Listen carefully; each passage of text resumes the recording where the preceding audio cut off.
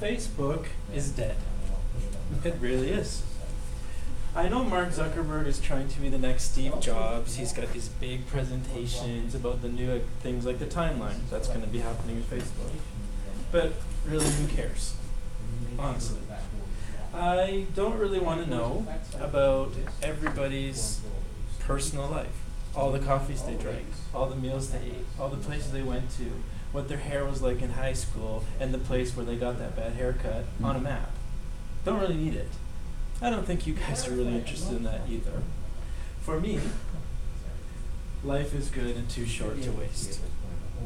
Now, things I do want to learn about, I like to learn more things about job hunting, about project management, for example.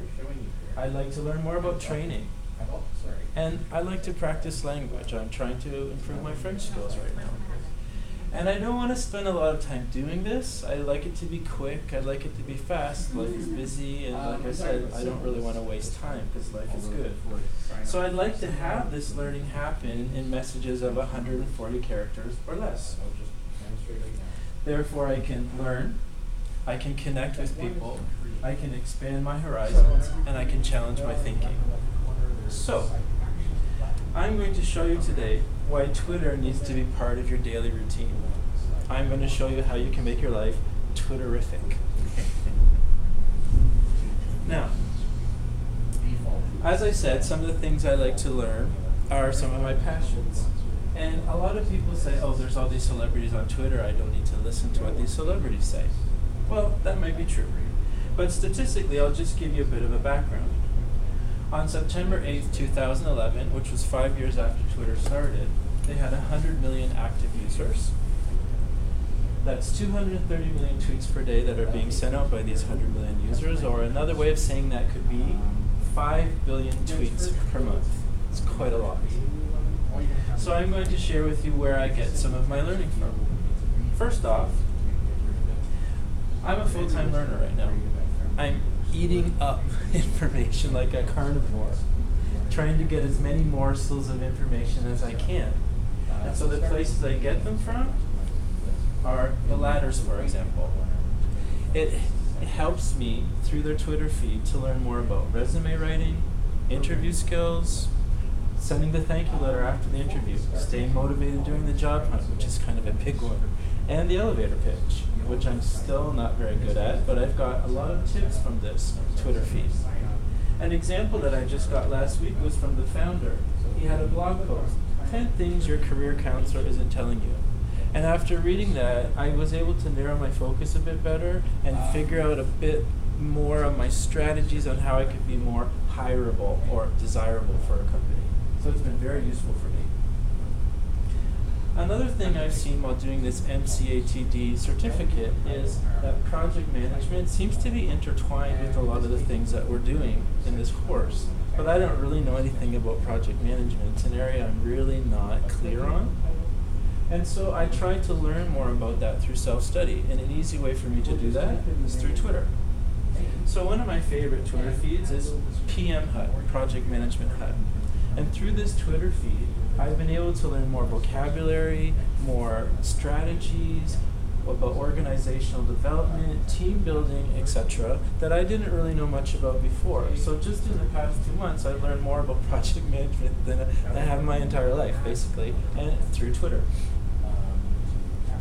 Another thing, of course, that I have a passion for, and that's why I'm in this program, is training. I really like training. And all the aspects, e-learning, instructional design, needs assessments, learning styles, all of these things are really fascinating for me. But I think there's a lot to learn, and I'm always constantly getting more information about that, which means I also need more clarity. So through Twitter, I'm getting some feeds, some tweets from people who talk about training. One of my favorites and most consistently useful to me is from Connie Malamed, the e-learning coach. For example, this one, why you need to use storytelling for learning, which we talked about the other day.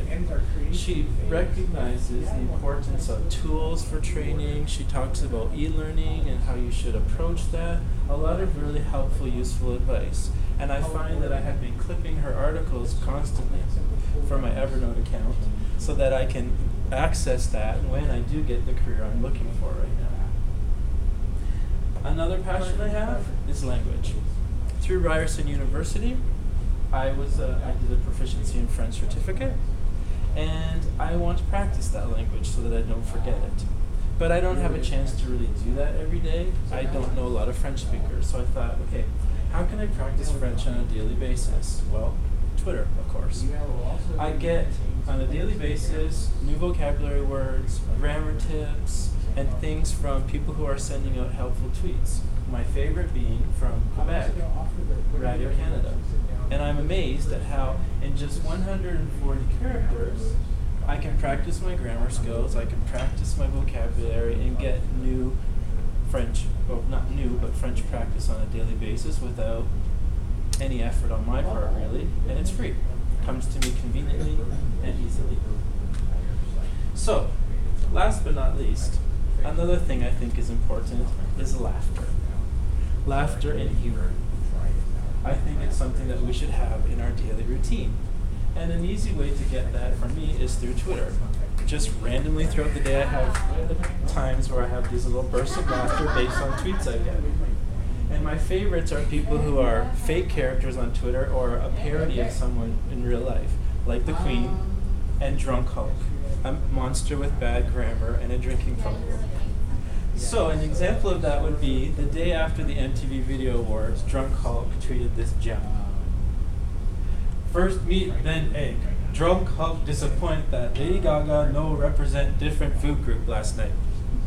I loved it. I retweeted it, made me laugh, brightened my day. And don't you wish the Queen would always say this?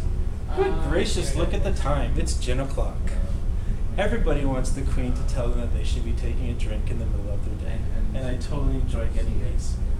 So, how do you follow someone into Twitter, and how do you know if that person's useful? What I do is a very simple approach. I go to Google and I search for best Twitter lists, or I just go to Twitter and go to the who to follow section. I put in maybe training, or I put in humor, and I see what comes up. Then I read the post that that person has tweeted. If the content is good and not too many personal details that I don't really want, I'll follow them for about a week, maybe 2 weeks. If it's consistently good, I keep following them. If it's not, I unfollow them. And that's how I sort of built up a learning sort of resource for myself. So, I have a few questions. Who thinks, for example, that the latter would be useful for their professional life? Raise your hand. Who thinks that they would like to learn more about project management? Raise your hand. Anyone think that humor is an important part of your daily routine, or laughter? And anyone interested in learning a new language? Last question, training. Would you think that Connie Malamit's site would be helpful to learn about e-learning, instructional design, needs assessments? Anyone?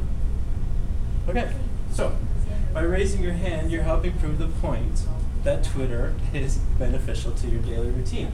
So my last question is, who will you follow today?